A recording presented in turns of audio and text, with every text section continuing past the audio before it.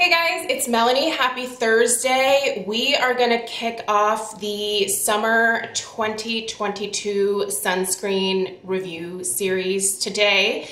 We're going to be kicking it off with the new Wander Beauty Pack Up and Glow Priming SPF Broad Spectrum SPF 40 Mineral Sunscreen. So this is what we're doing today. I don't have anything on my face other than my morning skincare routine. For those of you, I've had a couple of comments lately saying, you have some nerve talking about skincare when you are never on camera without makeup on your face. First of all, have you ever watched one of my get ready with me videos? There's no makeup on my face when I start that video. So this is my face.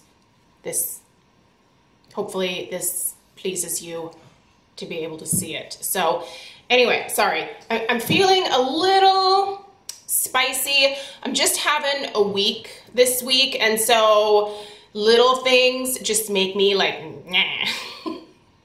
Anyway, let's keep it positive going forward, however, because this is a pretty great SPF, you guys. So I love doing this sunscreen series every single year because I think there are so many amazing sunscreens available on the market. I have to admit that someone with an oily skin type, it is somewhat difficult for me to find sunscreens that really work well with my oily skin type. A lot of times I feel like sunscreens tend to lift off of my face because of my excessive oil production, and it just makes everything look like a mess. It makes it look like things are melting down my face. It's not a good look. I am someone who personally prefers a mineral sunscreen over a chemical sunscreen for my face. But I am not one of those people that is going to claim that all chemical sunscreens are evil and that they are bad for you. We have choices in terms of what we can buy, right? For me, I just have actually found that the mineral sunscreens, specifically those that are focused on zinc oxide or titanium dioxide, that those just work better with my oily skin type. So that's why I have the mineral sunscreen preference. And I am always going to share products with you that are, that I think are gonna work well with my skin. Now, sometimes I purchase sunscreens that don't work for my skin, and I will still review those for you guys. There was a sunscreen last year from Biossance that I tried. I love Biossance. Their squalane oil is one of my favorite things in the world. But that sunscreen didn't work for me. Way too moisturizing or hydrating for my oily skin. So not a good fit, even though I think, was that a mineral? Hold on, I actually still have it here. I need to, yeah, this was a zinc mineral sunscreen. I'm actually going to be finishing this on my body this year. This expires in January of 23, so I'm actually going to take this into the bathroom and I'm going to use this on like my legs and stuff. So whenever I purchase a sunscreen that ends up not working out for me, I will just use it on other areas of my body. At this point, it is very rare for me, unless something is absolutely awful, I don't return things. I figure out other ways to use them. So if a moisturizer doesn't work on my face, I'll try it on my neck. If it doesn't work on my neck, then I'll use it on my arms or my butt. I don't know, somewhere, right? So anyway, the sunscreens that I'm going to be bringing you this summer, there's a couple that I have in mind that are chemical sunscreens, but I've heard good things, so I'm going to try those out for you as well. And hopefully I can make some really great recommendations to you.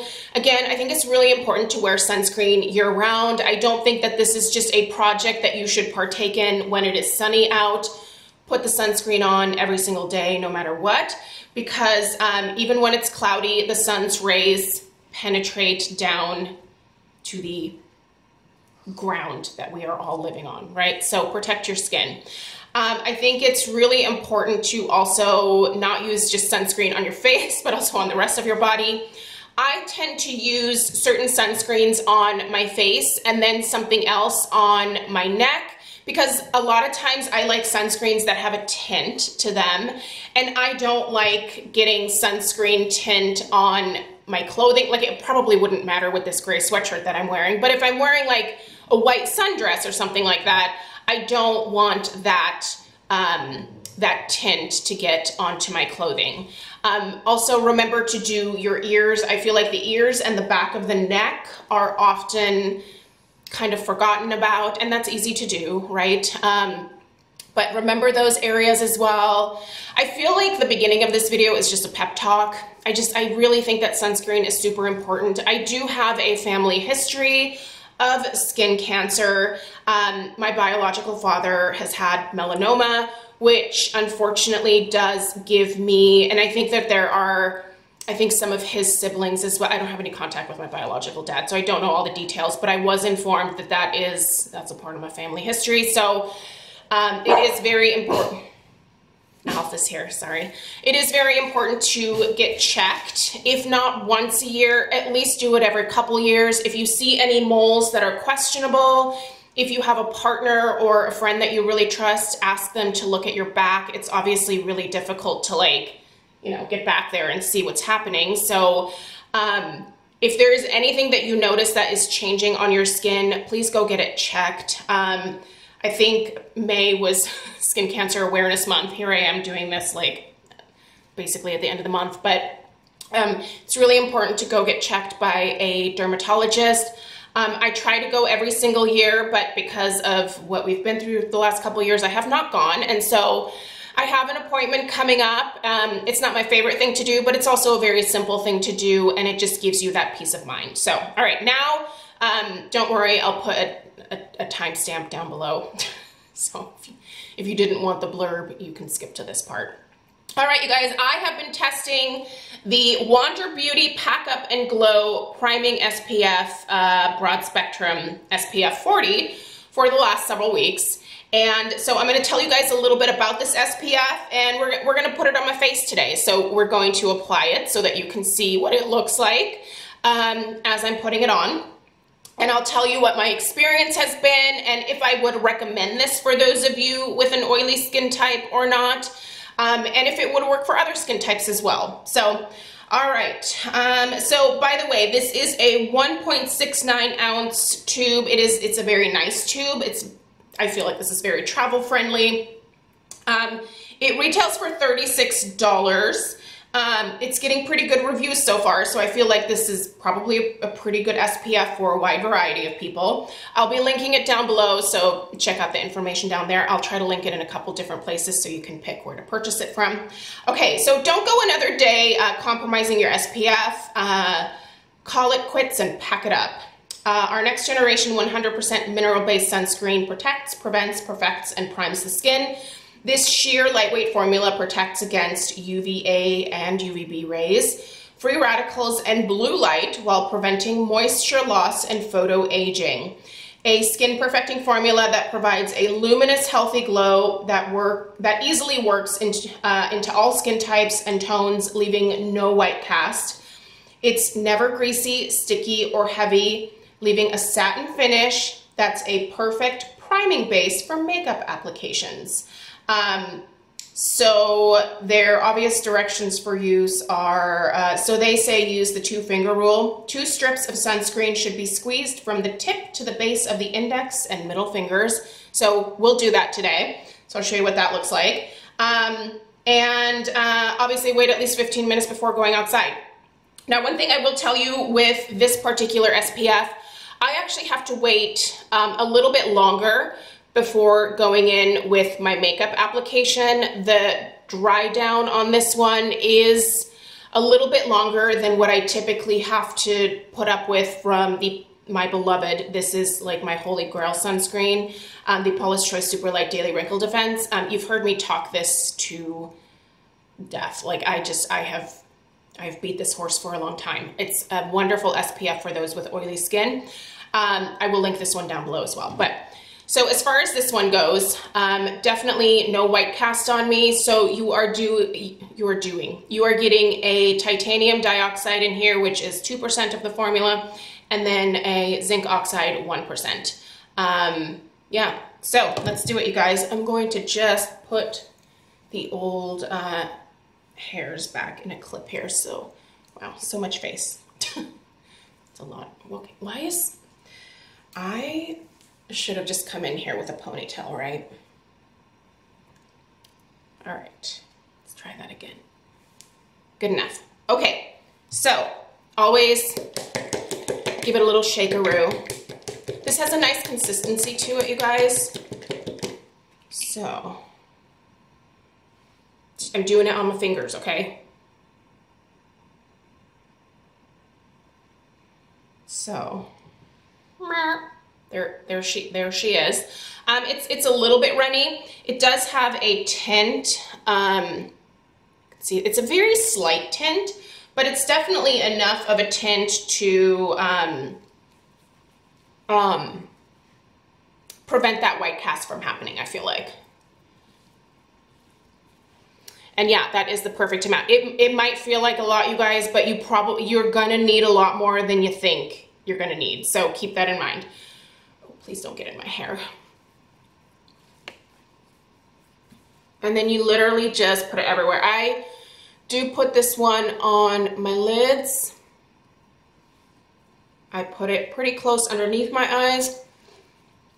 I don't feel like I get irritation from this one in terms of like it irritating my eyes, making them water. That's not an issue. A lot of times instead of using my like SPF, whatever it is, whatever SPF I'm using during the day, I will use specifically the Color Science Total Eye. So this one is designed for like around the eye area, but most of my SPFs I feel like I can use on my lids without really any problems. So you can see it does leave a glow to the skin. I always work it into my hairline. And again, I use a different SPF for this. Right now I'm trying to finish up this Kula Mineral Sun Silk Creme. This one does not have a tint, so this is easy to use in those areas. If you don't mind getting the tint onto your clothing, just put it everywhere. I don't. I don't know, I'm kind of picky about things. Okay, this spreads very easily. I'm looking at the mirror over here. It's easier than looking in the viewfinder for some reason. There it is. Okay, so it is on my skin. So you can see that just a little bit of like a glow that it leaves. That glow sticks around. It's not because the SPF hasn't set quite yet. I do recommend waiting at least 20 minutes with this one before applying your makeup. That might make it difficult for someone who is getting ready for work in the morning to use this one, again, because the dry down is a little long. This is a hydrating formula, you guys. Some of the ingredients in here, so they do have hydrolyzed sodium hyaluronate. So there's hyaluronic acid in this formula. There is also squalane in here. There is oat kernel extract, corn oil sucrose. I don't know what would corn oil sucrose do. Anyway, so yeah, it is a much more hydrating SPF. I would say certainly more hydrating than the Paula's Choice. So if you are someone with a dry skin type, you would probably really actually enjoy this formula. If you are someone who really likes a nice glow to your skin and you just want to do this instead of putting on makeup, if you just want to wear an SPF that will ever so slightly even out your skin tone. It does not even my skin tone out quite as much as the Paula's Choice, because the tint on that, as you can see, is much more, it's a little bit more significant. So that provides just a little bit more coverage, I guess. But I would say if you have dry if you have normal, if you have combination, if you have oily skin and you like a dewy look to your skin, then this would be the SPF to check out. If you are an oily skinned girl who wants a matte finish, this would not be the formula for you. This is definitely a glowier, dewier finish. And even when I put makeup over top, that little bit of a glow, I feel like still comes out. So, yeah, like it's definitely not dried down yet. I still feel like it's very tacky. But I am embracing that glow a little bit. The older I get, the more I embrace just a little bit of a glow. I don't like a lot of glow. If you're born with oily skin, I feel like to you, glow is the devil, right? Like you're constantly trying to make this matte. It's an uphill battle for some, right? But yeah, I really like this one. I like that it has an SPF of 40. That is definitely a higher SPF than what I have in the Paula's Choice. Usually I'm okay with an SPF of 30. I think that that's plenty for me. But yeah, I think this one is worth checking out. If you have liked products from Wander Beauty in the past, or you like trying different sunscreens, 100% I would say give this one a go. It is a nice formula. It is not irritating. Like my eyes aren't watering. Like there's no redness in my eyes. And you saw me, like I put it on the lids, right? So there's no eye irritation for me. But I don't have the most sensitive eyes. They're a little sensitive, but I feel like even I can, you know, swipe this across there and be okay. So let me know if you have tried this particular SPF. Also, let us know what your skin type is if you would like to leave that down below in the comments. I'm sure that everybody else would appreciate your feedback as well. I will link this in a few places in the description box. Let me know if you have any questions. I hope you have a great rest of your day. And please subscribe if you're new. Give this video a thumbs up if you found it helpful. And I will see you tomorrow for Friday Favorites and Flops. Take care. Toodaloo.